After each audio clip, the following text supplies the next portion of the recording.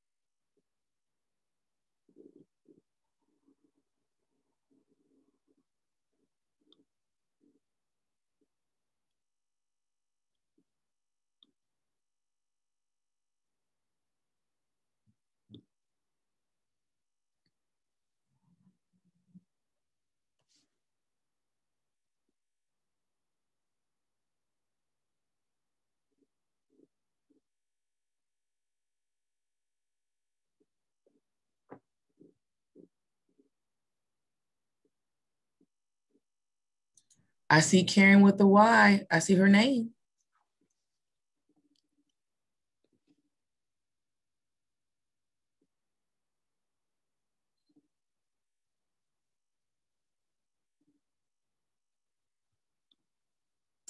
Can you hear me? We can. I was talking and I was saying, I can't start my video because the host has stopped it. So I don't know if you guys don't want me to have video either.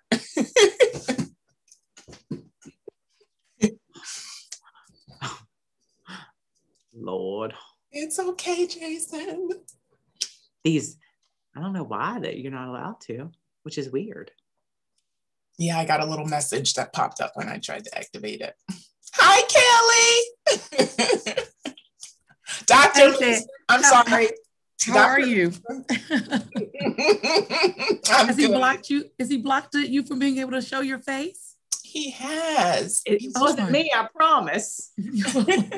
Hold on, let me call technology real quick. Oh my goodness. I'm just glad that you got in, Ms. Jefferson. Oh, well, glad to be here. Yes, and we thank you. We thank you. You may actually, there may be some of your classmates on here as well. I don't know. I sent some links out to some people, so we'll find out. Oh my gosh. Way to go, Kelly. Thanks a lot. You're so welcome. I was so excited. I was so excited. Now I'm going to have to jump on and off and I'll be back. I heard you double booking yourself. Oh my gosh. Tripled actually. Today. People just put stuff on my calendar. You know how that goes. That's okay. So we are recording this. I know you're a busy and just so that you know, because we would like to actually be able to still share it with students that may not be on with us today. Okay. And I'm sure that Mr. Holler has already kind of chatted with you about what, you know. I told her it's all a surprise. Well, my technology guru is not answering. Who are you trying to reach? Miss Marcolini. Oh, well, you know, Mitnick's back in the building. He might be able to help you, maybe. I don't know. Maybe it's because you said, Jason, everyone else was not going to be able to have video, right? Yes, no one else has video, just the three of us. But okay. You're a special panelist, so that's why I'm just like, you should be able to. Well, let me stop my video and see what happens if she can come on. Oh, you think it might be just for one person? No, Jason did it to me in particular. It's saying it can't start for me. It says the host has stopped it. So is there any way you could hover over my name and activate it? Maybe see the three dots on the right hand side. Hover over the three dots. I made you a co-host, so. Uh-oh. Oh, we have video. Way to go, Jason. So you didn't need any IT. Thought I was technology savvy. There you go. See? All right. I know it's after 12, and I know I will warn you, there's going to be probably kids popping on and off because some of the ones that that have been told me they were coming today are not on yet. So I'm excited. So welcome to our very first Lunch and Learn episode, Warwick High School style. We're super excited to be introducing people who are representing multiple professions that are either tied to Warwick High School or tied to someone at Warwick High School. And this just happens to be someone who's tied to our very own principal, Dr. Mason. I'm gonna turn it over to you, Dr. Mason, because I told you I was gonna let you introduce her. I already forewarned her. I forewarned her. No, he did not. What he want to say? Like 10 minutes ago. What? He did tell me. Oh, wow. Well, I have the pleasure of introducing Miss Karen with a Y Jefferson, who attended UVA with me years ago. Wow. And she's done some fabulous things in her life. And I had the opportunity to reconnect a few years ago. And so we keep up with each other and we do Zooms, and I have some plans of going to visit later on this summer. Prayerfully. I hope so. Yes. And, but when Mr. Holler and I sat down, I was talking about how do we expose our students to opportunities that exist that they may have absolutely no idea of. And it started last year. Last year, I was just sitting talking to him one day, and I mentioned that my girlfriend was the assistant. What was her title? Because I forgot what it was. Oh my God, it's so sad. What, last year? Not you. Another one of my friends. She was the. Oh my goodness, Mr. Holler, what's the title? What was Dr. Mix's title? She's a rear admiral. Oh, she's the assistant surgeon general. Thank you. Who knew? And we were just talking. And so she came in and she kind of kicked this off. Whereas we're having people come in to talk to our students about career opportunities that they would never even think would be out there. So I was talking about you, and I'm like, I've got somebody that's in entertainment law, as well as you work with employment law, correct? Mm-hmm. So I'm not going to talk. I'm not that kind of person because it's not about me. It's all about you. Aww. And I wanted to give you the opportunity to kind of share your journey and how you got there. I also had told Mr. Holler about the other thing that you got to do in your life that I still think is amazing. Yes, he knows. He knows. We can talk about that. Yes, and so that might be something that the students would like to know about as well. So I'm going to turn it over to you. And like I said, I got to pop off, but I'll be back. But once again, welcome to Warwick High School. We're so glad that you're here, and I'm extremely proud of you. So I just wanted you to share what you did. Proud of you as well. Thank you. Thanks, Dr. Mason. And I'm gonna try this, Karen. I'm trying to be informal here. Thank you again so much for joining us today, and we're super excited to have you on. We're just gonna start by kind of like telling us about like a little bit about your background. Where are you from? What you did in high school? What'd you go off to college? And then we'll talk about the more logistics piece of how you got to like practicing law and what other things kind of like took place in your life that made you change directions and have some different, ideas about your future and stuff like that. Okay, so I'm from New Jersey, which is where I live now. From Orange, New Jersey. I went to school in a town nearby called Montclair, a Catholic high school. In high school, I actually ran track, played basketball, and I played tennis as well. I started off, I know we'll get to kind of the career piece, but I started off very early on in my life knowing that I wanted to be a lawyer. I actually decided that in third grade. And I'll tell you, there's a little personal story as to why, not a great story, but my father was in a car accident when I was 7 years old, and he was hit by a tractor trailer, went underneath the tractor trailer. And needless to say, I spent a lot of my childhood growing up in doctor's offices and at lawyers' offices because there was a big lawsuit related to the accident. And I remember going with my dad to court and sitting in a courtroom and watching the lawyers interact with each other and the judge and, calling witnesses to the stand, including my dad. And I was like, this is what I want to do. And it just, for me, my entire career thereafter really was like about how I go about getting there. I didn't know what kind of lawyer I wanted to be, but I was really sort of mesmerized by the idea of standing up in a courtroom and, telling a story and being able to argue your case. I actually spent my law school, my high school years just trying to figure out, how I was going to get to become a lawyer. I actually sat in on a session like this where we had actually a lawyer come in on career day, my junior and senior year, to talk about, what you needed to do to become a lawyer. And to that end, I asked questions about like what I should major in college, what was a good major. And basically, if you're pre-law, you can major in anything. But the one thing that I was told is that you will do a lot of writing and a lot of speaking. And to me, majoring in English made sense. Right. So as Kelly, Dr. Mason already mentioned, I went with her to University of Virginia, which is where we met.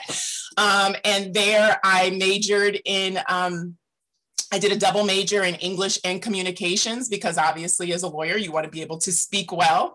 At some point, I kind of dabbled with the idea of becoming a newscaster. And so I always wanted to make sure that when I spoke, you couldn't necessarily tell where I was from. Because I could never figure that out for most newscasters that I saw on television, at least in the New York, New Jersey area. And so that became my focus, learning how to write and also making sure, that I spoke properly. Finished my major in English and communications. After that, I was in, obviously Virginia, but decided that I really wanted to come back home. And so I applied and ultimately went to law school at Fordham in New York City, which is near Lincoln Center. And there it became the focus of, now that I'm on the road to becoming a lawyer, what kind of lawyer do I want to be? And I was really sort of, again, not to use this word multiple times, but mesmerized by the idea of being in the entertainment industry. And at one point I decided, okay, I think I want to become an entertainment lawyer for no rhyme or reason. And in order to accomplish that, while I was in law school, I actually interned in CBS's legal department.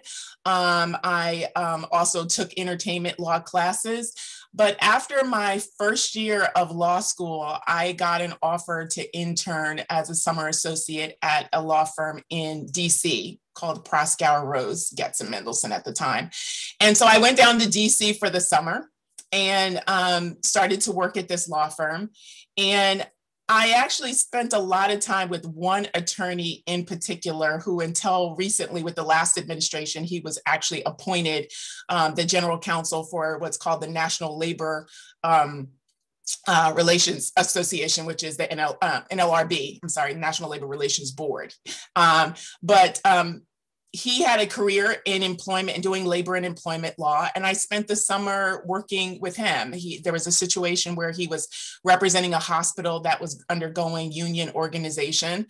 And he offered me the opportunity to assist him and do training with the members of the hospital.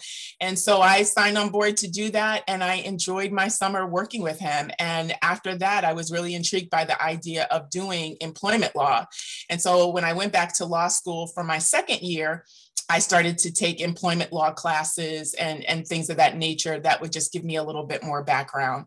Then my second summer, after completing my second year of law school, I interned with a firm that specialized in labor and employment only here in New Jersey.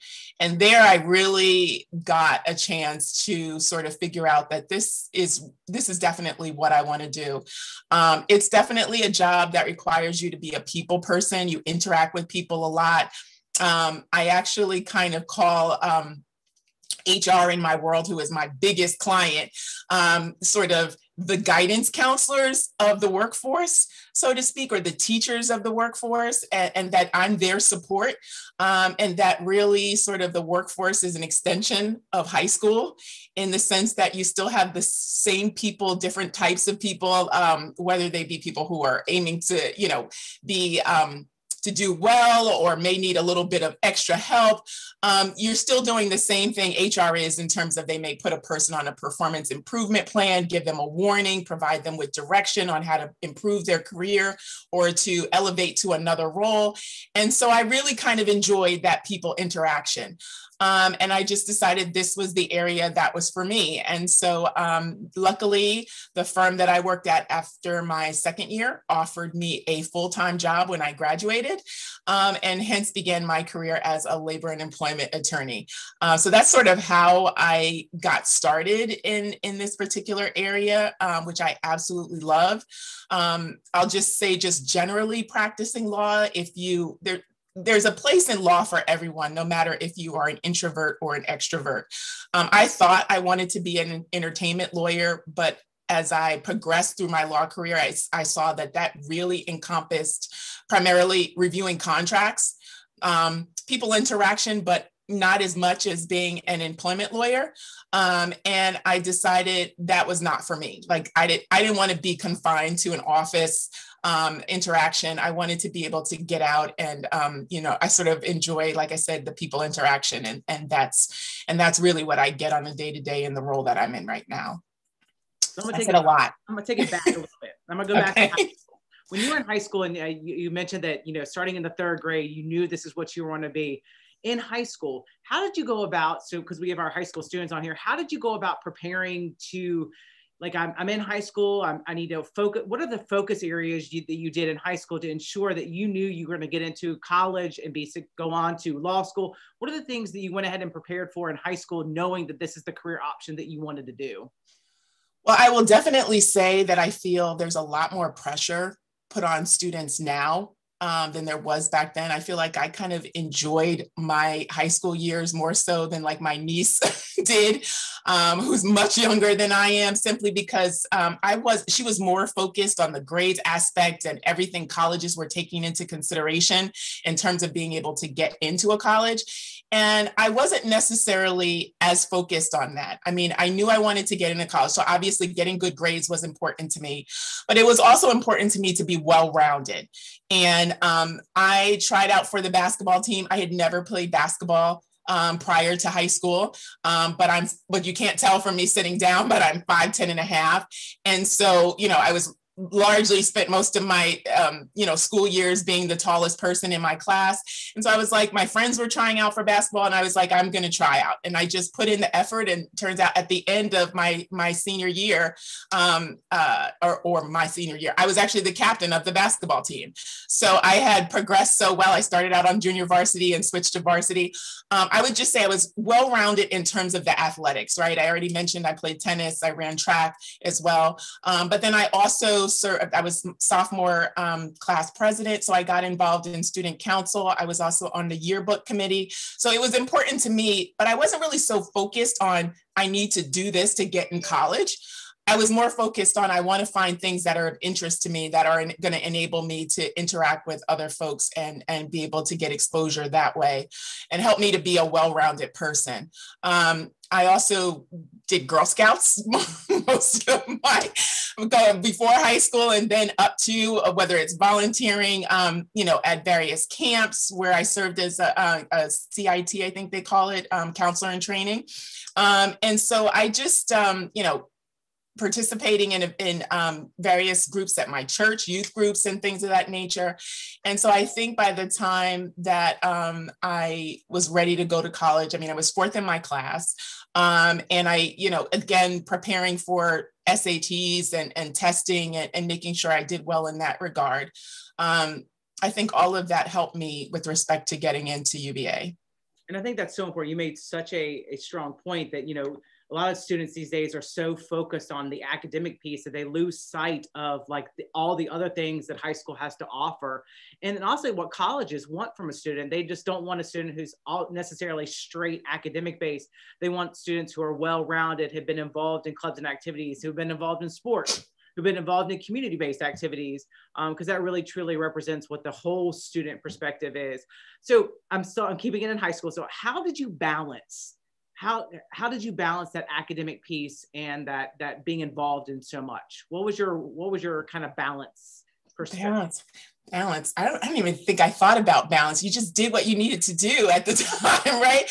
So, I was you had your times where you had athletics. And so that would take me sometimes into 6, 7 o'clock at night. I would come home and then I would just, do my homework. I made sure I made time on the weekends. My parents were always very involved in my schooling. So they would ask questions. They would sit down and actually want to know what I was working on. They would read things that, whether it's something I was reading, if they had read it, or they would read it along with me. So it was definitely family support that I had to be able to do what it was that I did.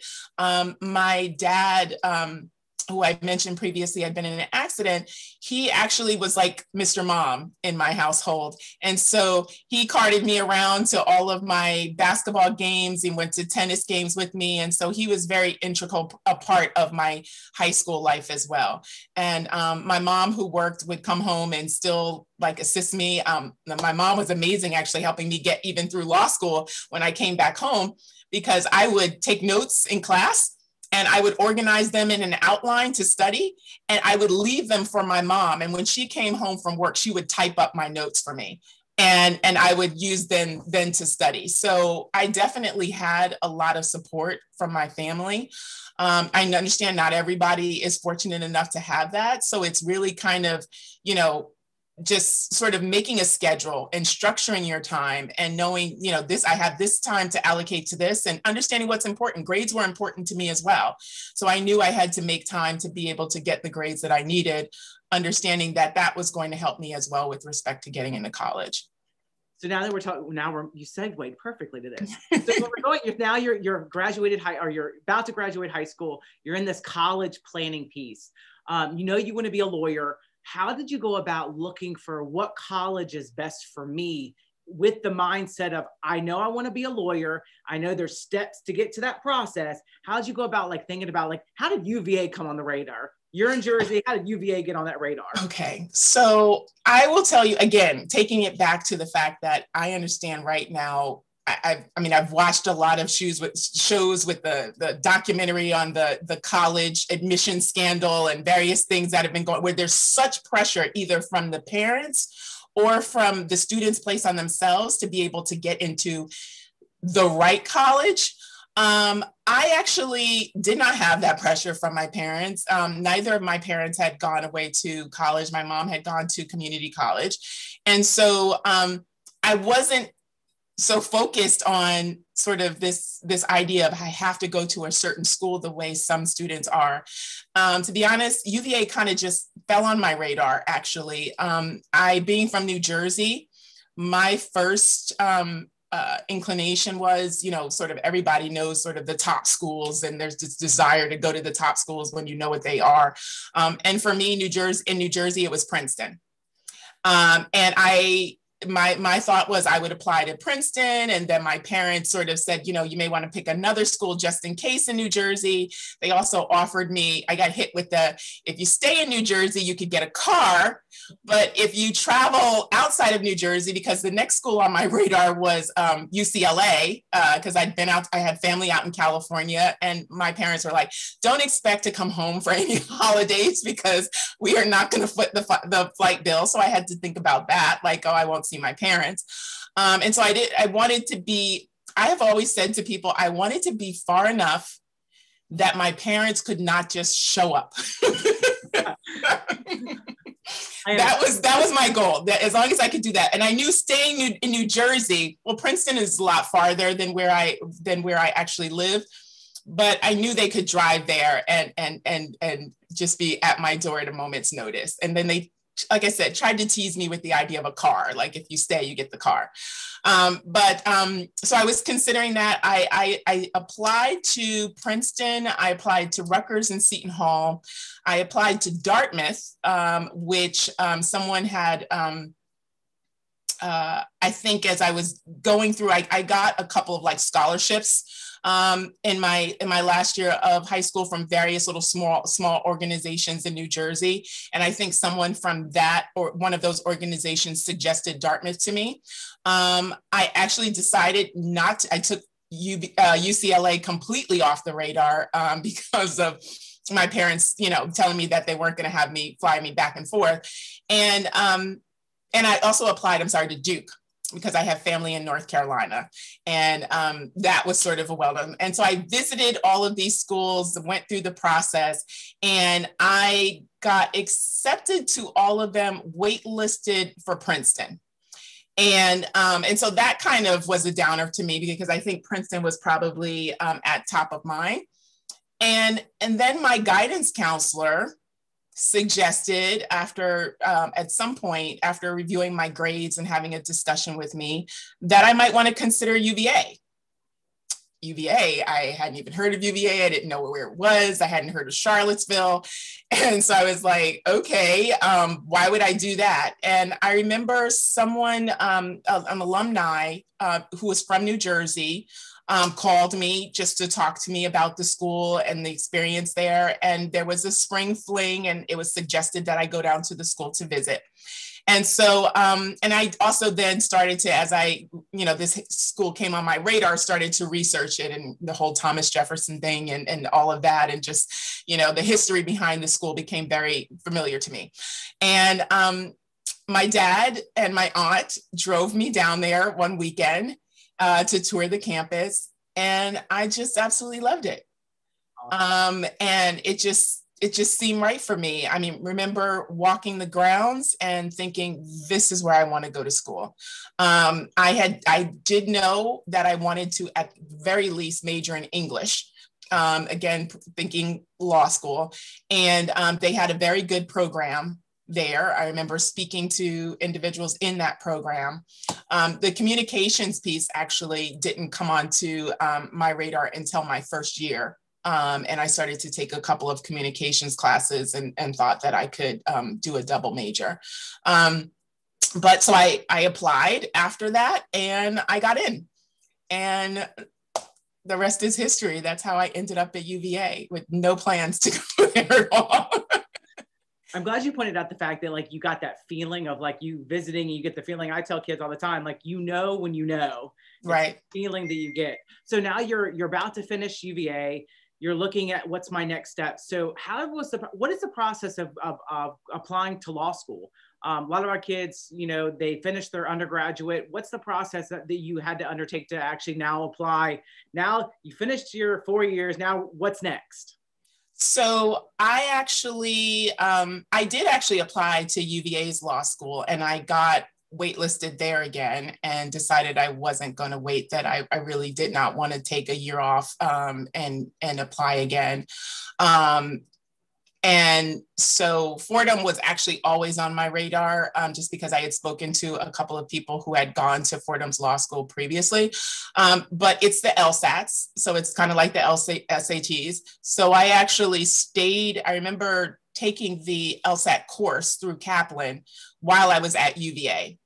And I think, I want to say I stayed at UVA during the summer before my last year. And took the course then. And then I worked with our career counseling office and identified, got the applications, and then just went through the process of applying at schools.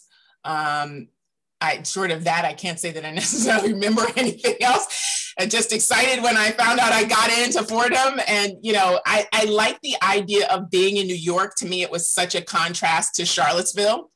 At the end of the day, I thought in my mind that I saw myself being a lawyer in the New York, New Jersey area. So for me, it made sense to go back home in order to start to be able to make those connections while I was in school.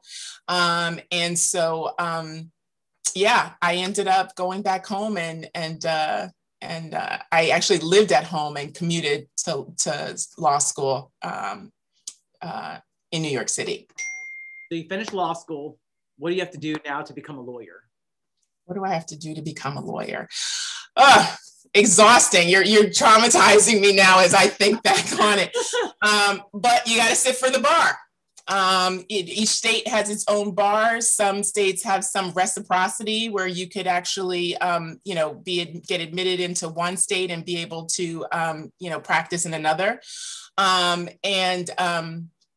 There is, so I decided, again, I lived in New Jersey, gone to school in New York. And so I thought I really should, to give myself as much latitude as possible. And I make this recommendation to anyone who decides to go to law school and then sit for a bar, is try to sit for more than one if you can. And so I sat for New York and New Jersey. It was kind of tough. I remember New York being first. And some of my fellow students only taking New York and being able to go celebrate after we had finished the bar for New York, whereas I had to get in my car and drive to South Jersey, I think it was Trenton, to be able to sit for the New Jersey portion of the bar. So I remember it being 3 days in total, 2 in New York and 1 in New Jersey. I know the bar process has changed in terms of admittance as compared to when I was there. We had, so the 2 days was New York, and then it was this general portion of the bar that would cover multiple states.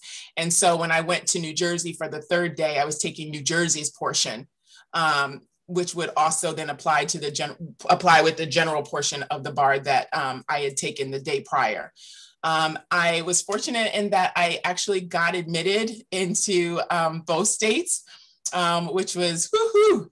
a little scary there. But similar to kind of doing the LSATs, I actually took a course through, I don't know if it was Kaplan, but it was similar that offered a course. And I spent basically my summer after I graduated from law school studying for the bar. The course was probably a month or so long. And we met every day. And then when I wasn't studying for the, in class, I was supposed to be studying for the bar. Supposed to be. Not always did that. I don't recommend that to anyone, but I did a kind of a cram session. I probably saw more of New York City during that summer than I should have, but I still passed. So that's all that matters in the end. But yeah, so then you're just sort of waiting. What happens is you take the bar. I was fortunate, like I said previously, to have a job already lined up for me that started in September. So I graduated in May, studied all summer. I think I took the bar at the end of July. So then I had the month of August off, and then started my new job in September. And so you're starting a new job and you're actually kind of practicing law without, under someone's direction, where you're waiting to actually find out if you passed. And so I think I may have got notice that I passed the bar maybe in late October, early November of that year. And then after you pass the bar, you have to go through the process of applying for admittance and being sworn in the particular state. So I initially did it just in New Jersey because my job was in New Jersey, and I just let the New York one sit. I worked at the firm in New Jersey for 2 years after, a little over about 2.5 years after I graduated, before I took a position at a law firm in New York City. And as a result of that job, I needed to actually go through the process of formally getting admitted and sworn in New York. And so that's when I did it then. Awesome. I feel like I owe you something for bringing back such traumatizing. Yeah, sitting for the bar is not a fun experience, but I'm sure sitting for the SATs or any state exam is very similar. I'll put that on Dr. Mason's bill. So you mentioned in the fact that you, I don't know if you interned with some law firms while you were in law school. Yes. What did that do for you? How did that help you? Again, I'm sure it helped you make connections. And I think one of them hired you at the end. Mm-hmm. How beneficial was that when you're in law school, interning with law firms? Well, first of all, you don't have to do a law firm. Some people clerked. You could actually go, work for the courts under a judge. Some people did something like that in the court system.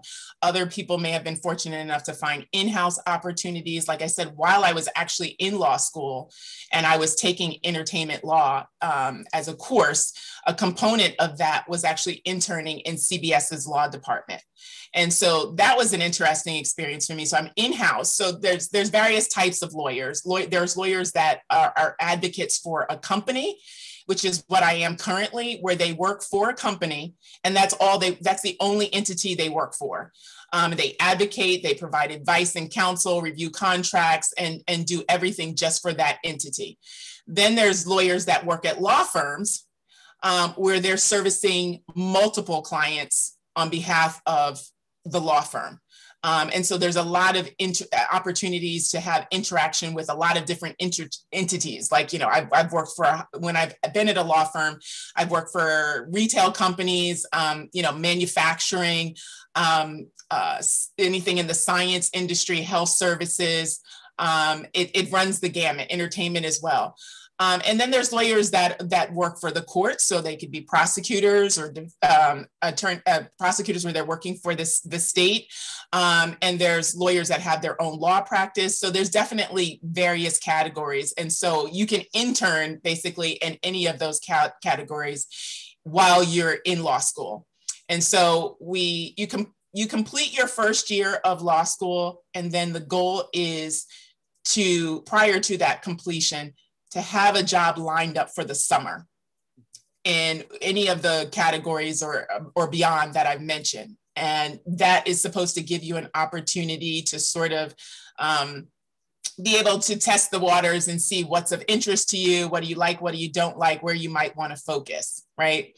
And so during that summer, like I said, I worked at a law firm in DC. And I would say that particular opportunity after my first year of law school is the reason why I do what I do now.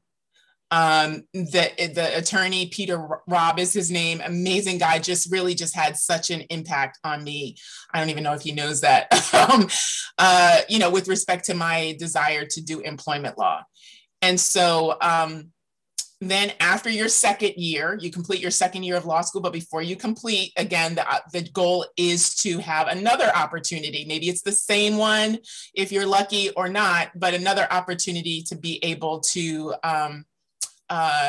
work in a legal field that might be of interest to you. And then sort of you come back to school, you complete your third year, and the goal is to have a job lined up before you graduate.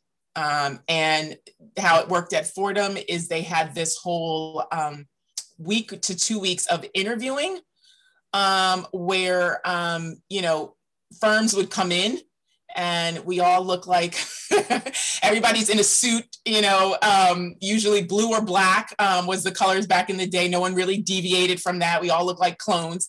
And you had interviews lined up with various law firms throughout the metropolitan area, New York, New Jersey, Connecticut, Pennsylvania, that were coming in to actually interview students for jobs after they graduated from law school. And that's kind of how the process worked. But as you mentioned, my second year, I got a job at a law firm locally in New Jersey. And it was a great experience working for them over the summer, such that not only did they offer me a job after I graduated, but they had a New York office. And so I actually spent my third year of law school working in their New York office, as well as going to school. And then when I completed my studying for the bar and taking the bar, I then started permanently with them in that September of that year that I graduated.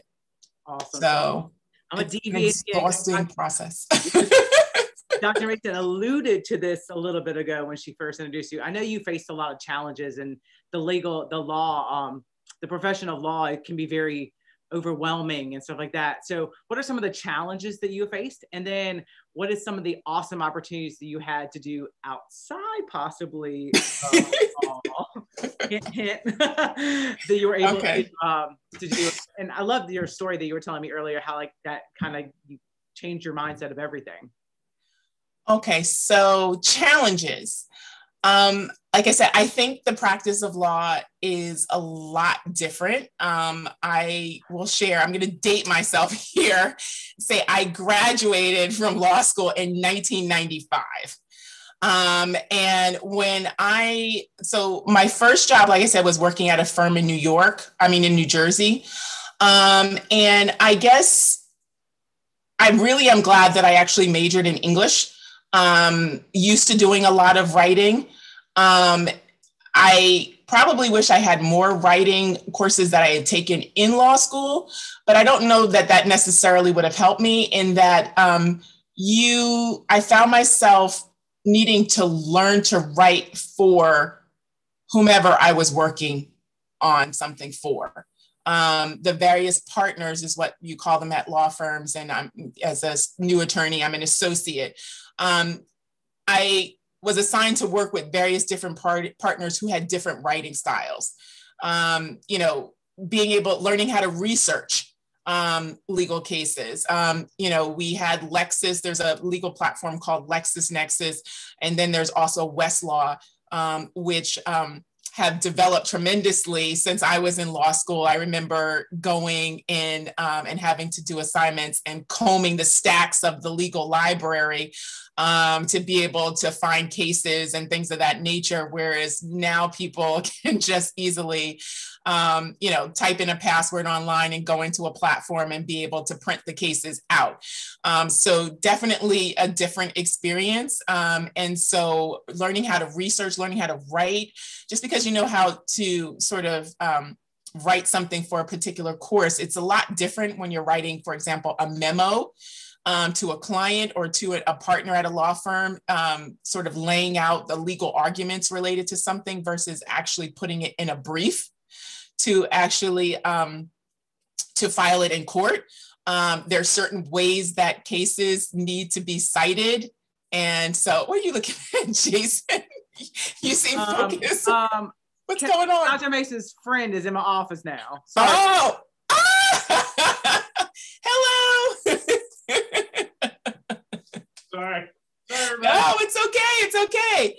But yeah, so just trying to adjust in terms of writing and research. The other thing I really had to get used to, despite being a communications major and having opportunities to speak, I actually, while I was in law school, there's various organizations that you may want to consider joining. People may have heard of Law Review, or there's various journals. I was on an urban law journal where each semester we would publish this book with various topics and articles in it.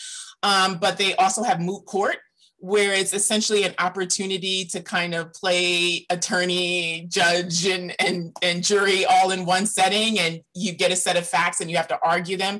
And so I was on the moot court board. And so I say all that to say that kind of helped me with speaking in public. There's a difference between you and I just having a conversation here as we are now, and then having to stand up in front of a judge and argue various points or arguments. And so had to learn how to do that. And that was a challenge. And I will share with you that even after practicing law for 10 years, I actually have I always try to kind of just try something new whenever possible, right? But there's actually this woman in New York who teaches, she's an acting coach, and she actually does a course for lawyers. And a lot of it, not seeing it too much in the trials that are playing out now that we know about on television, is a lot of how you sort of carry yourself, your demeanor, how you speak. And some of it can be a little bit of acting that goes into it. And so she sort of takes lawyers through this process of being able to speak. So that's a challenge, but there's various resources out there for those who aren't used to talking or don't want to. You don't have to be a lawyer that goes to court, but I actually, a part of my job is I did litigation. So I've actually spent a lot of time in a courtroom before a judge. And so, luckily, you usually start off your career second chairing or following another attorney into the courtroom and being able to understand sort of what is the proper decorum. And, obviously, when everybody, I think, knows that when the judge comes in, everybody's supposed to rise and, just little things like that, just learning those nuances and just following behind and being able to be mentored by various more experienced attorneys at law firms sort of helped me with things of that nature. I've learned, which you'll probably figure out more so in college, right? Late nights. Spent many a late night, whether it's studying, trying to finish a paper or do something. Did a lot of that in law school as well, which definitely prepared me for the working world. And when I started out at my firm in New York, I was working 60 plus hours a week, easy. And it was back in the day of car service, meals in the office paid for by the client. And literally I would take a car home just so I could get changed and come back to work sometimes. And it was just mentally sometimes and physically exhausting. And I'm going to use that to segue into.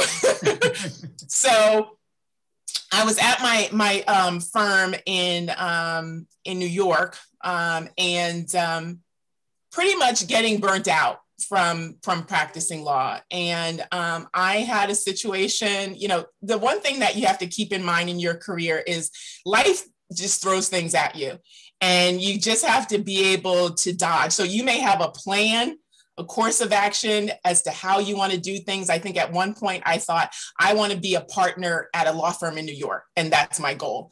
But you sort of listen to the universe. And so I had a situation while working at a firm in New York where unexpectedly I had experienced appendicitis. It was a horrible situation. I'm not going to go into detail, but it was just horrible. They didn't know I had it.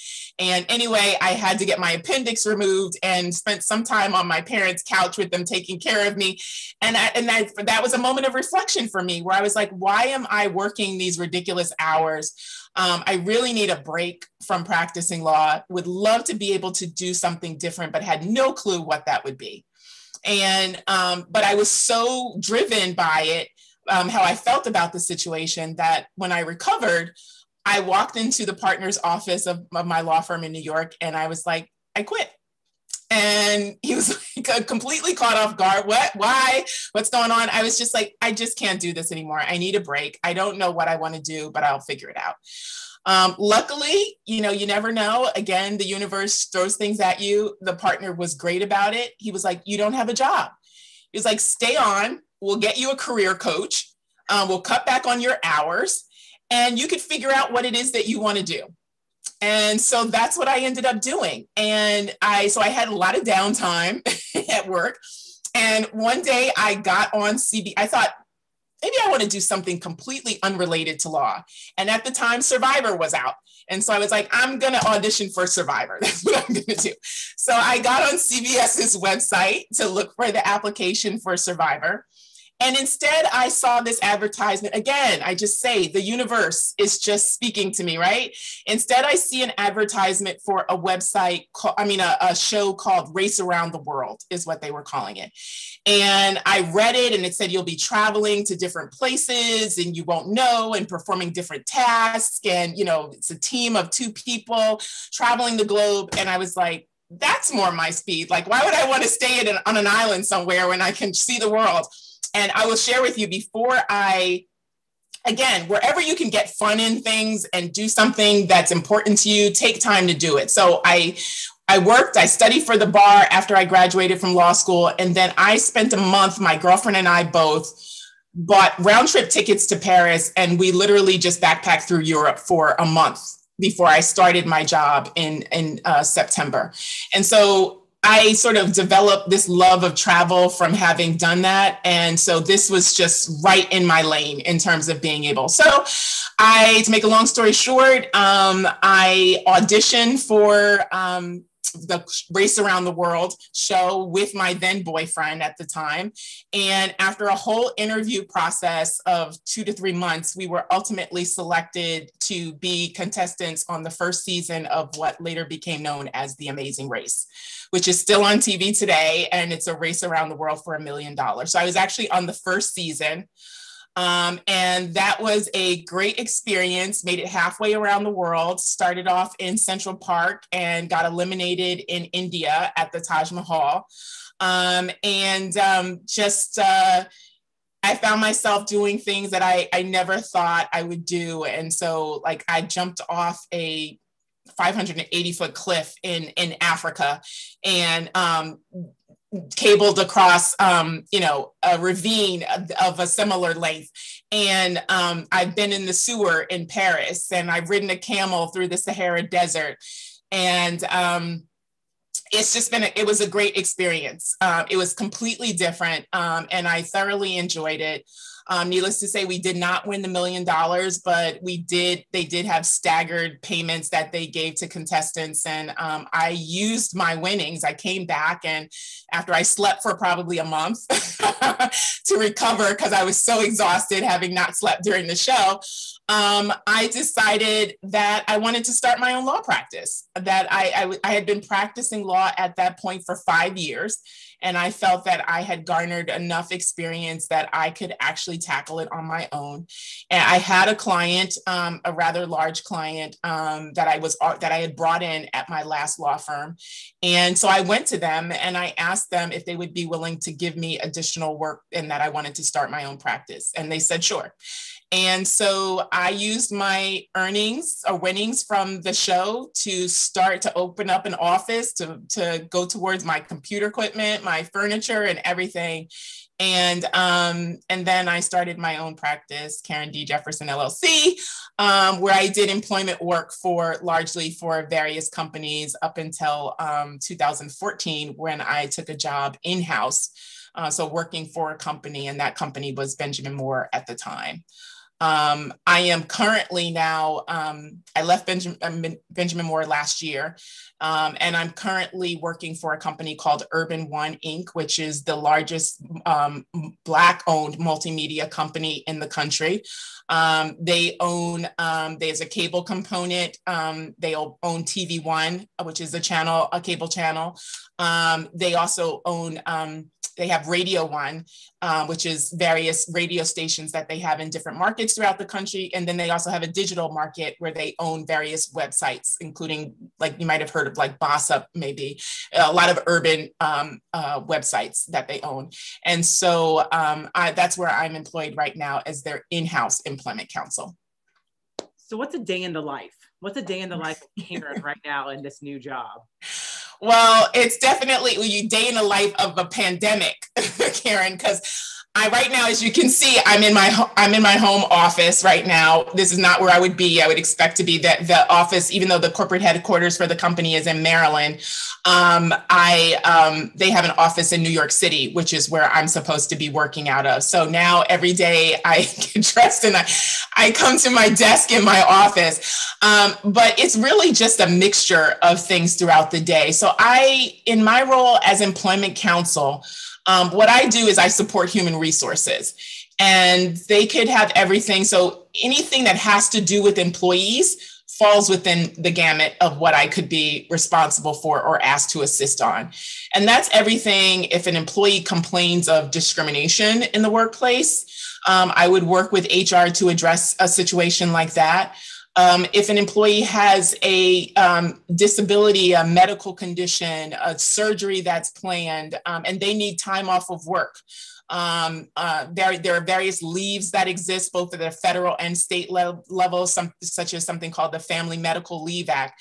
So I would work with HR to ensure that that person got the proper leave, work with HR when they get ready to return to work, to ensure that we are complying with the law with respect to that individual. I provide day-to-day counseling on everything from performance evaluations that are being issued, written warnings, verbal warnings issued to employees, whether or not they receive a severance package. If their job is eliminated and they're leaving the company, my responsibility is to draft those severance packages.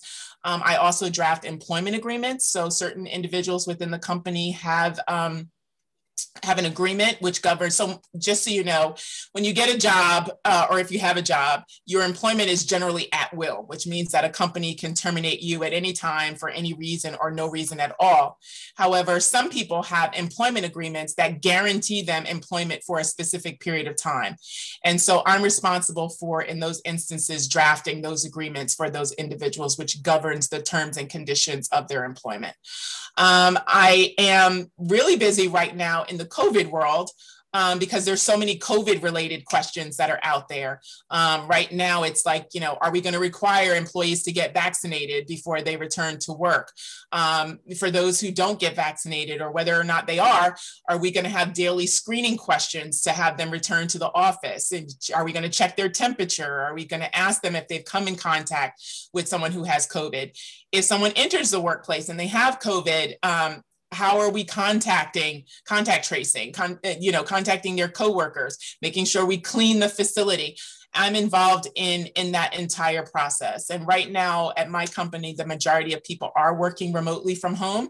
And so we're trying to put together a phased approach to returning to the office. And I'm responsible for working with a team that actually assists. And there's legal components of that, right? Because various states are passing laws related to whether or not you can require a vaccination, what you have to do in order for people to return to work, what is the occupancy in terms of capacity, in terms of how many people can be in the workplace at a given period of time. So COVID has definitely become a heavy portion of what I do on a day-to-day. I work with our insurance carriers. I'm responsible for things like workers' comp. So usually if an employee gets injured in the workplace, their injury is governed by workers' comp insurance, and they get workers' compensation benefits for being out of work due to that injury. And so I'm responsible for overseeing things like that. Companies can regularly get lawsuits or subpoenas for information, whether it's personal records of an existing or former employee. Those subpoenas come to me. I'm responsible for responding to them, responsible for handling any litigation that the company has. Usually that entails retaining outside counsel. That means an attorney at a law firm to actually represent the company, and then overseeing everything that that attorney does. I draft policies from behalf of the company that's related to employees. That can include employee handbooks as well.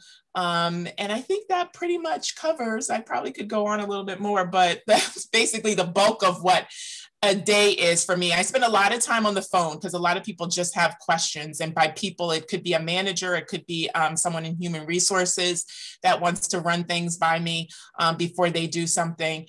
And then like a lot of time, also bulk time, just writing documents and creating documents for the various business partners that I support. That seems like a busy day. It's a very long day too. I think it's probably longer for a lot of people now with the pandemic, just because, you know, we're home and it's just easy for me to just sit here at my desk a lot longer than I would if I was in the office and I actually needed to drive or take, you know, public transportation home. So it's a longer day. So we do have a couple questions. I know we're almost at that time. Okay. So one person, Vanessa, asked, what was the cost? And I'm assuming she was asking the cost of both your undergraduate and potentially your going into law school. I know things have changed a little bit. Okay. So I want to say the one thing I will mention with respect to college is that obviously going to Virginia, I was an out-of-stater.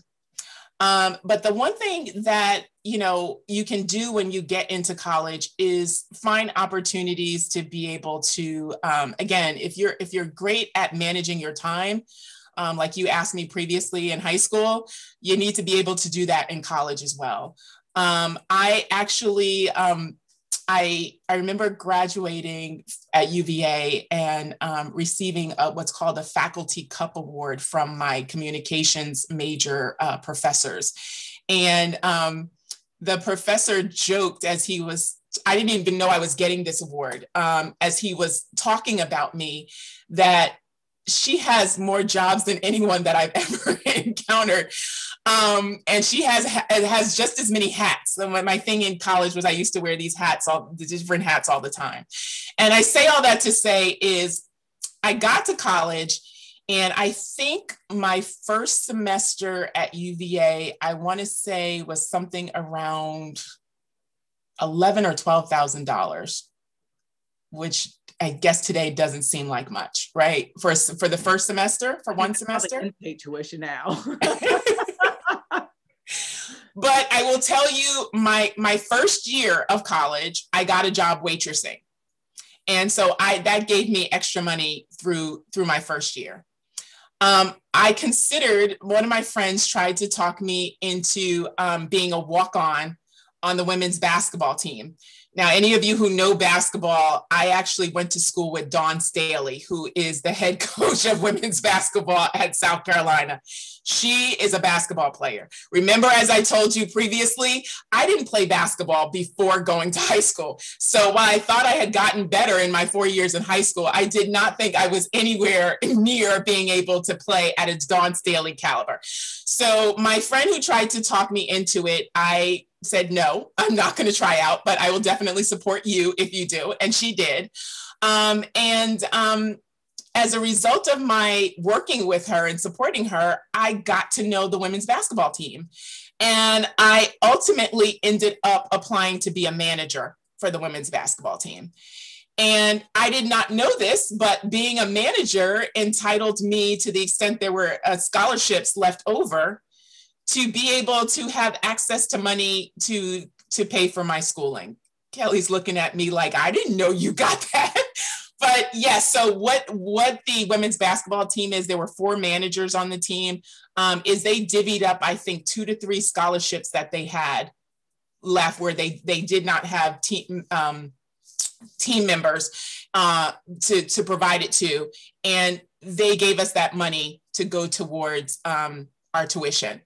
And so I got a discount as being a manager, which I did through the rest of through my second, third, and fourth year at UVA. So that helped as well. I also, once I was able to, because UVA, your first year, you couldn't have a car. I did ultimately talk my parents into finally getting me a car, which then gave me the opportunity. I babysat and tutored, someone who was in junior high. So I would pick her up from school, I would tutor her. And so I had a job doing that. I also worked as a data entry clerk in the music department, where I had to type up notes from various music selections into a computer. And so I did that as well. And I probably have a few other jobs out there, but it was always like I was either late for one of my classes. My professors all knew what I did. I was either late or I had to leave early because I had to go pick, one of my, the student that I picked up from school and tutored. I had to pick her up. So they were always teasing me about how I was always like working. But needless to say, all of that work contributed to lowering my tuition. That being said, I want to say I nevertheless graduated from UVA about $40,000 or so in debt. And so I think Kelly, Dr. Mason can probably answer. Oh, she was in state. I'm sorry. She didn't have to pay out as much money as I did to go to UVA. But I think it increased after that. I want to say per semester, it then was like 15 or so each semester as out of state. And then I want to say at Fordham, it was about $20,000 each semester. Oh my. So when you worked at the basketball team, you worked under Coach Debbie Ryan, didn't you? I sure did. I sure did. I actually lived in Charlottesville and I saw Dawn Staley play. Oh! I was still a young spurt. He was in high school. Well, it might have been elementary school. I was in elementary school. Oh my God. Oh, yes.